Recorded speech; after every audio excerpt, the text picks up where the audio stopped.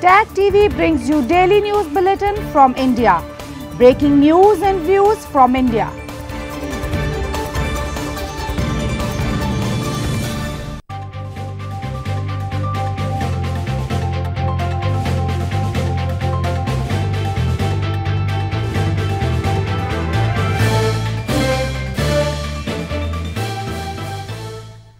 Good evening. Welcome to South Asia Newsline. I'm Lipakshi Khurana. Here are the top stories we're tracking for you on Tuesday, the 27th of August. Prime Minister Modi returns to India after G7 summit in France. US envoy rules out end to Afghan military support in Taliban deal.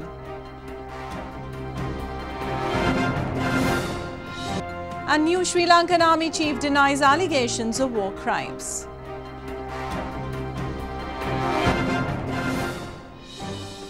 And now for all the details. Indian Prime Minister Narendra Modi arrived in capital New Delhi on Tuesday after attending G7 summit in France. He was personally invited by French President Emmanuel Macron to attend the summit, although India is not a member of the G7 grouping. On the sidelines of the G7 summit, the Prime Minister also met world leaders aimed at bolstering ties. Indian Prime Minister Narendra Modi arrived in capital New Delhi on Tuesday after attending G7 summit in France. Though India is not a member of the G7 grouping, Prime Minister Modi was personally invited by French President Emmanuel Macron to attend the summit.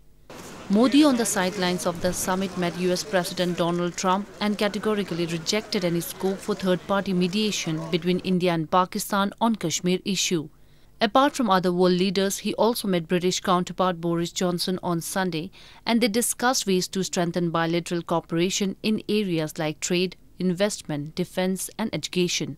Meanwhile, upon arrival, Prime Minister Modi visited the residence of former Finance Minister Arun Jaitley on Tuesday to pay tributes to the late Bharatiya Janata Party leader. 66-year-old Jaitley passed away after a prolonged illness at Delhi's AIIMS hospital on August 24. He was cremated on August 25 with full state honours. In news from Pakistan, Pakistan's Prime Minister Imran Khan has threatened a nuclear war with India over the Kashmir issue. In an address to the nation on Monday evening, Khan said Pakistan would go to any extent on the issue, calling India's move to change the constitutional status of Jammu and Kashmir a huge blunder.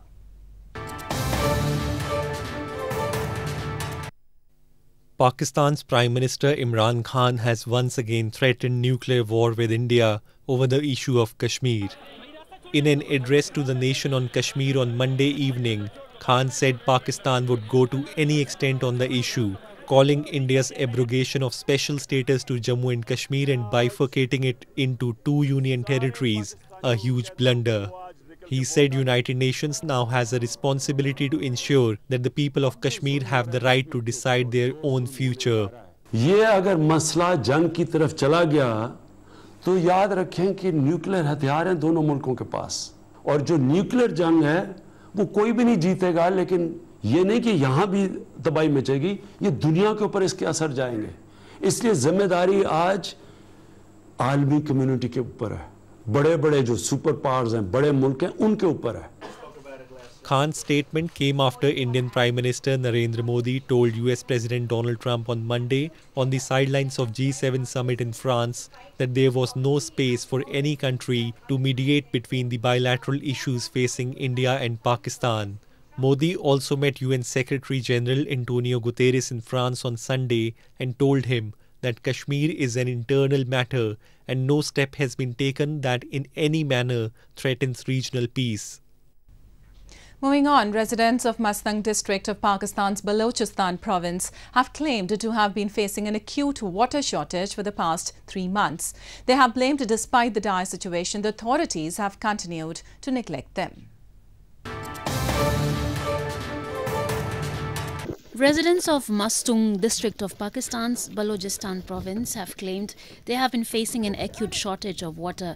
Balochistan has been facing groundwater stress for decades as levels continue to decline due to decreasing rainfall, increasing temperatures, prolonged droughts and a growing number of tube wells. Locals blame despite the dire situation, the issue rarely catches the attention of the Pakistani government. They believe that poor management is a greater issue than depleting water reserves. हमारा ये पानी 3 महीने से नहीं आ रहा है। हम private well से पानी लेकर आ रहे हैं। 2 किलोमीटर है, बहुत दूर है, शदीद गर्मी है, धूप भी बहुत ज़्यादा है। हमारे दूसरे बहन भाई भी पानी ले जाते हैं। Shortage of water and failure of further crops have also had a devastating impact on livestock. Activists have long blamed that Baloch people are denied even basic amenities, and if they raise their voices, they are subjected to torture by the Pakistani security forces. U.S. Special Envoy for Peace Zalmay Khalilzad has said the United States will continue to back Afghan forces now and after a deal with Taliban. This comes as Khalilzad has begun the 9th round of talks since last year with the Taliban in Doha. U.S. Special Envoy for Peace Zalmay Khalilzad on Monday said the United States will defend Afghanistan's security forces now and after any agreement with the Taliban.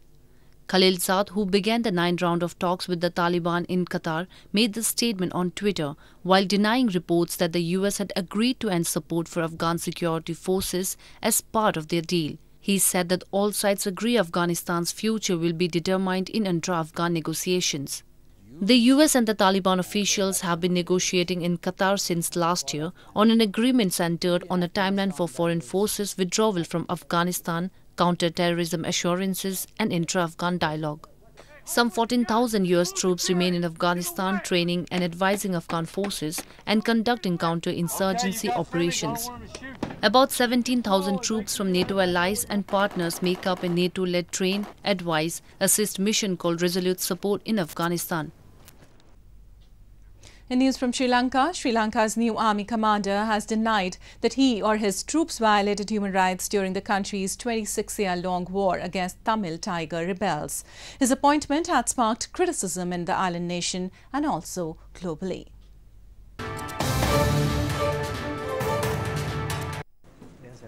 Sri Lanka's new army commander Shavendra Silva denied on Monday that he or his troops violated human rights during the final phase of the war against Tamil Tiger rebels. The appointment of 55-year-old Silva, a key military leader during the final phase of the island nation's 26-year-long war, drew flack from the United States, United Nations and local and international civil society groups. Silva told reporters at the Colombo Defence Seminar 2019 that this is not the first time that allegations have been made and that he respects the decision made by the president. Countries can have concerns, of course, due to various reasons. But His Excellency the President has appointed me as the commander of the army. I'm sure he would have considered the requirement of the nation. So I respect and accepted the decision taken by the command. Following the flack, the government defended the appointment with the foreign ministry saying it was a sovereign decision taken by Sri Lanka's President Maithripala Sirisena. A United Nations panel has accused Silva's army division of suspected extrajudicial executions of unarmed rebels in the final week of the war, which ended in 2009, and systematic torture of people in custody. Moving on to news from Nepal, Nepal Communist Party held its first secretariat meeting on Monday and made a major decision to bar its leaders from speaking against the party and the leadership.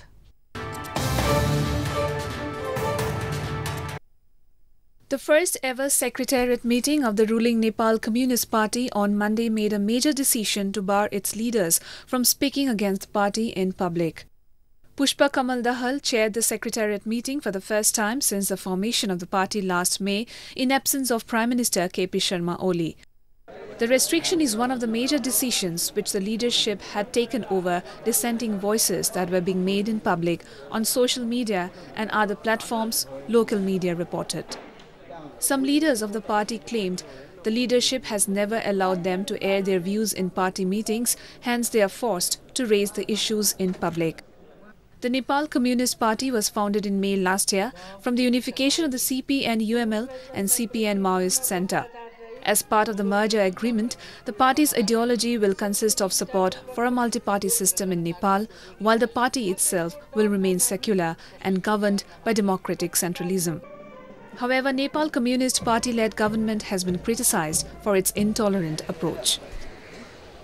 A girl from Rajouri district of India's Jammu and Kashmir has become the first woman from her village to qualify the entrance test to study medicine at AIIMS, the country's premier health institute. She cleared the national level exam in her first attempt without any coaching.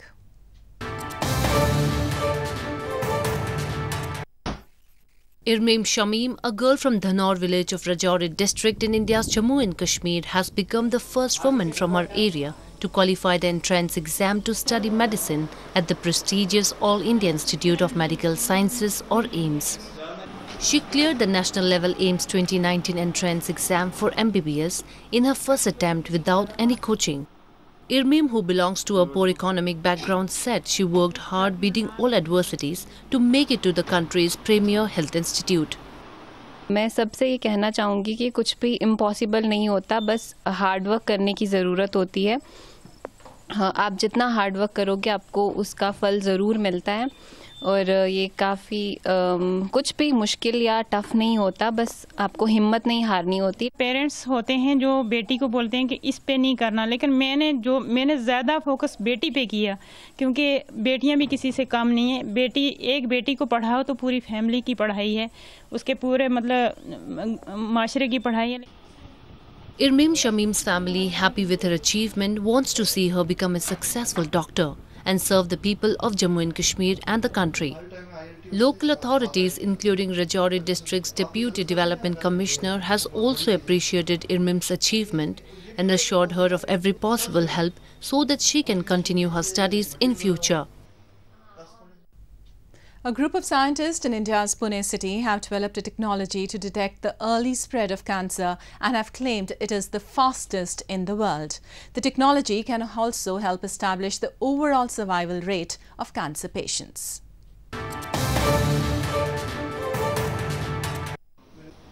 A team of scientists from Pune city of India's western Maharashtra province have developed a technology which can detect cancer at an early stage. The new technology, which the scientists have termed as OncoDiscover, has been developed by a team led by Dr. Jayant Khandare, who claims that the technology can help establish the overall survival rate of cancer patients. Khandare said that OncoDiscover can speed up cancer detection process. ऐसी technology आपको चाहिए कि जो early metastasis detect करें. तो early metastasis detect अगर हम कर पाएंगे तो ये 90% जो इंसिडेंसेस जो डेथ होते हैं या सर्वाइवल उनका जो बहुत कम होता है, इसको जल्दी डिटेक्ट करके उस पेशेंट को हम अच्छे से ट्रीट किया जा सकता है. It takes 12 days for development of final diagnosis report of detection of cancer in patients, whereas OncoDiscover can detect the same in 3.5 hours. According to the National Institute of Cancer Prevention and Research, cancer is the second most common cause of death in India, and more than 700,000 people died in the country due to cancer in 2018. Well, that's the way towards Inside Asia this evening. Before we conclude, the top stories once again. Prime Minister Modi returns to India after G7 summit in France. US envoy rules out end to Afghan military support in Taliban deal. And new Sri Lankan army chief denies allegations of war crimes.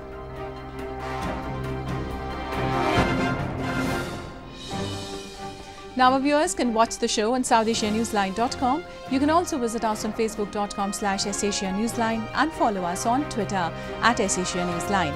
That's all in tonight's edition. We'll see you same time tomorrow. Good night.